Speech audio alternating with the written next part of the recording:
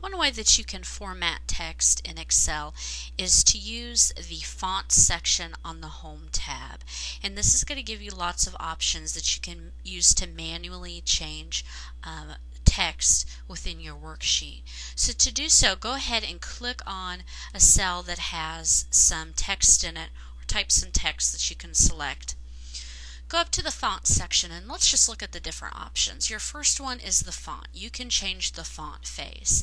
And as you roll your mouse over these, you're going to see the changes being made over in the cell that you have selected.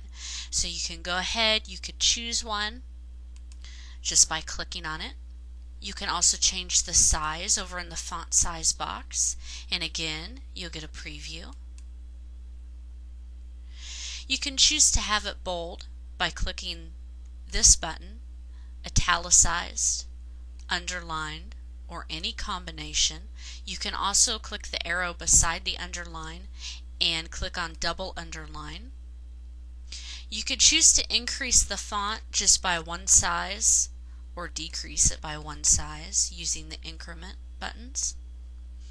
You can also choose to put a border around your font, and you got all these different border options. You can choose a color, and this is a highlight color that will do the back of the cell that you have selected, and then a text color. Okay, so that's how you can format your text using the font section on the Home ribbon.